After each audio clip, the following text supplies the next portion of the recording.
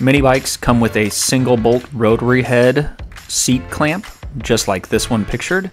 They're very easy to adjust. You simply start by loosening the single pinch bolt,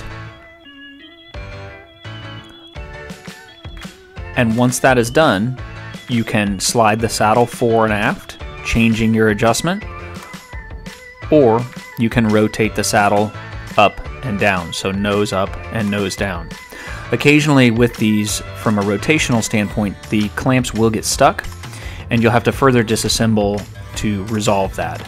But if not, you're set to go.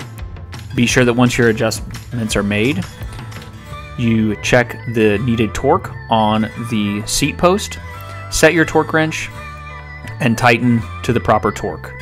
One thing to note is that the saddle is in line,